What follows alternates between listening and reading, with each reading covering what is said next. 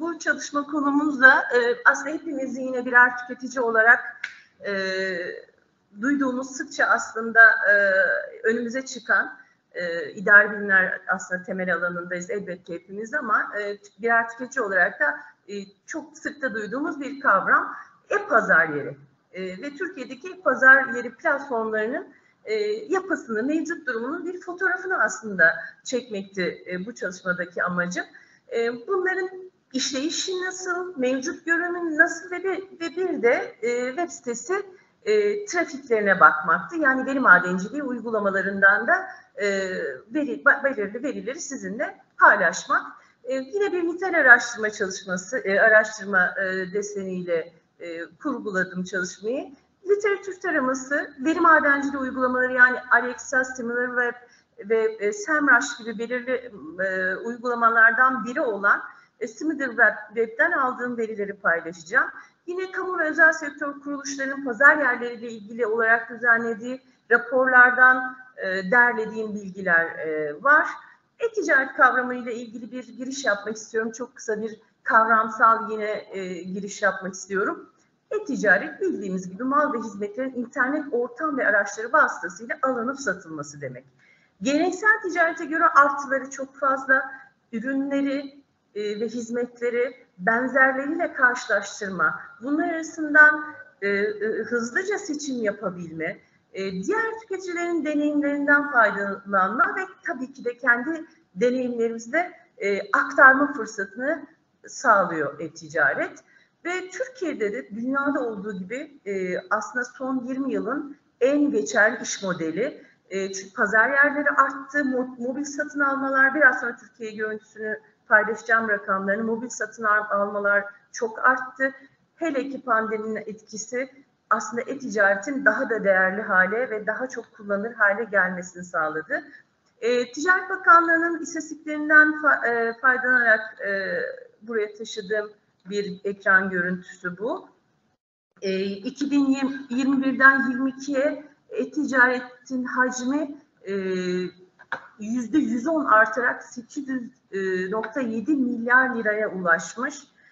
Dediğim gibi burada Covid'in etkisini mutlaka göz önüne alıyoruz. Burada şurada dikkat çekici, artık firmalar bakın şu pazar yerinde faaliyet gösteren işletme sayısını gösteriyor bu sütun. Bu da hem kendi sitesinde hem de pazar yerinde faaliyet gösteren işletmeleri şunu görüyoruz, artık işletmeler kendi web sitelerini kurmak yerine daha çok bir pazar yerinde satıcı olmayı tercih ediyorlar bugün. Şu kavramları biraz kısaca söyleyeceğim.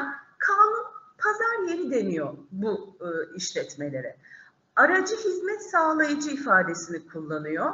Ve tabii ki ilgili bakanlıklarda bu aracı hizmet sağlayıcı sözünü kullanıyor.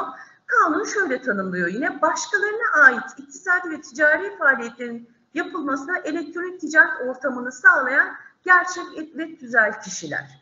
Kimler bunlar? İşte bizim bildiğimiz hepsi burada, Trendyol, Amazon, Türkiye'de de işte alışveriş yaptığımız firmalar, işte bunlar aslında kanunun aracı hizmet sağlayıcı dediği bizim pazar yeri, marketplace, sektörde kullanıldığı ismiyle marketplace dediğimiz işletmeler.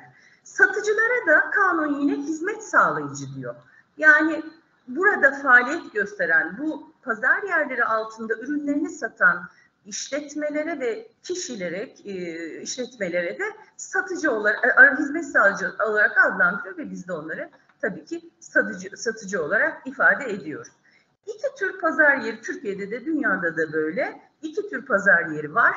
Yatay pazar yerleri aslında en yaygın bildiklerimiz, sektör kategori çeşitliliği fazla olan, ürün ve sektör sınırlaması olmayan. Yani kıyafette satıyor, diğer yandan telefonda satıyor. Her şeyi bulabiliyorsunuz. Trendyol, Neon 1 hepsi burada gibi. Dikey pazar yerleri belirli bir sektöre odaklanmış. O sektöre yönelik ürünleri satan, o sektörde faaliyet gösteren satıcıların ürünlerini satan pazar yerleri. Teknos'a geçen sene bir teknoloji alanında bir pazar yeri oldu, dikey bir pazar yeri oldu. Artık sadece kendi ürünlerini satmıyor, bu Teknosa'nın web sitesinde pek çok satıcının, teknoloji satıcısının olduğunu görüyoruz. Peki bu satıcıların profili nasıl? Satıcılar çoğunlukla bakın %80 oranında bir aracı hizmet sağlayıcı ile çalışıyor. Yani bir pazar yerinde faaliyet gösteriyor. Ama %12.6 oranında da iki pazar yerinde de faaliyet gösteren işletme sayısı olduğunu görebiliyoruz. Yani ağırlıklı olarak tek yerde faaliyet görmeyi daha ekonomik buluyorlar işletmeler. İşletme yapılarına baktığımızda tek kişi işletmesinin, yani her 100 satıcıdan 50.2'sinin tek kişi işletmesi olduğunu görüyoruz. Arkasından limited şirketler bu faaliyet pazar yerlerinde faaliyet gösteriyorlar. Burada bir şirket kurma gerekliliği var. Yani pazar yerleri satıcıların mutlaka bir şirket kimliği edinmesini, bir vergi mükellefi olmasını şart koşuyor.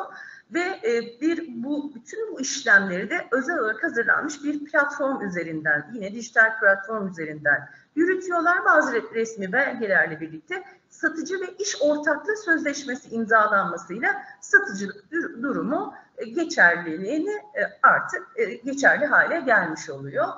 En sık tüketiciler tarafından en sık tercih edilen pazar yerleri, en başta şaşırmadığımızda bir marka Trendyol. Hepsi burada ne 11 arkasından ve Amazon ve Çiçek Sepeti olarak ilerliyor. Daha önce gidiyor kapanmadan önce gidiyorum Çiçek Sepeti'nin yerinde olduğunu görebiliyorduk. Daha çok kategorilere baktığımızda bu pazar yerlerinde ev, yaşam ve ofis kategorisinin en çok satan kategori olduğunu görüyoruz. Kitap kategorisinin en az satan. Burada tabii özellikle üstüne durmak istiyorum. Çok kategorili pazar yerlerinden bahsediyorum. Yani örneğin kitap kategorisini burada düşük görüyoruz ama kitapta zaten şurada bahsettiğim dikey pazar yerleri var. Sadece kitap satan pazar yerleri, yayın evleri olduğu için bu çok kategorilerde kitap kategorisinin en az satanları olduğunu görebiliriz. Web sitesi trafiklerini bir toparladım. Bunları da Similar Web sitesinden aldım. Similar Web sitesi bir uygulama, web analitiği yapan bir veri madenciliği uygulaması. Site trafiğini herkese açık, bir üyelik gerektirmeyen aslında verilerin kolayca ulaşılabildiği bir aslında hizmet sunuyor. Trendyol'un bakın en fazla site ziyaretçi trafiğine sahip olduğunu görüyoruz. Hemen çıkma oranı burada bakın farklılaşabiliyor. Yine ziyaret başına ortalama sayfa sayısı, yani her bir kullanıcının girdiği anda kaç sayfaya baktığını bu veri veriyor. Bakın en fazla burada da yine Trendyol'un fazla durma oranı, ziyaret sayfa inceleme oranı olduğunu görüyoruz. Hemen çıkma oranını tekrar şuradan baktığımda Çiçek Sepeti'nden hemen çıkma oranının yüksek olduğunu görüyoruz. Sitede geçirilen ortalama süreye baktığımızda da bakın Trendyol'da da en fazla süreyi geçirdiğini dijital kullanıcının söyleyebiliriz. Kitle demografisi verilerine baktığımızda yine bakın burada Trendyol'un hepsinin, yine bu 5 firmanın N11'in erkek ziyaretçi oranının daha fazla olduğunu, kadınların da Trendyol'da daha çok tercih ettiğini, burada moda kategorisinin etkili, moda ve kozmetik kategorisinin etken olduğunu özellikle söylemek isterim. Trendyol'un da yine kadın ziyaretçiler tarafından en çok tercih edilen pazar yeri olduğunu görüyoruz Türkiye'de. En genç ziyaretçi kitlesinin Amazon'da olduğunu ki bu aslında 18-24 yaş arasından da ve 25-34'te de öyle, bu iki sütunu birleştirdiğimizde, bu iki grubu birleştirdiğimizde de yine Amazon'un önde olduğunu görüyoruz. 65 yaş üstü yaş dağılımında daha çok Trendyol'un ön planda olduğunu görebiliyoruz. Evet, bu paylaştıklarım biraz önceki rakamları tekrar etmek istemiyorum. Burada bir kategori liderliğini görüyoruz Trendyol'un. Yükselen bir iş yapma biçimi, değeri gittikçe artacak yeni yöntemlerle birlikte tüketicinin önüne yeni pek çok yenilik koyarak büyüyecek e-ticaret ve pazar yerleri de ve Trendyol markası, dediğim gibi araştırmamız kapsamında Trendyol markası kategori lideri, ev, yaşam, ofis Bu e-ticareti çok değerli bir kategori ve daha özel buraya taşımadığımda başka veriler olduğunu, vaktinizi almamak için başka veriler olduğunu da söyleyerek bitirmek isterim. Yine burada daha detaylı verilere inilebilir, web sitesi trafikleri veren firmalardan daha çok yararlanarak daha detaylı verilere inilebilir, bunlar değerlendirilebilir başka araştırmalarda. Yine bu firmaların başka ulusal, diğer ülke pazar yerleriyle kıyaslamaları yapılabilir, kategori bazında kıyaslama yapılabilir.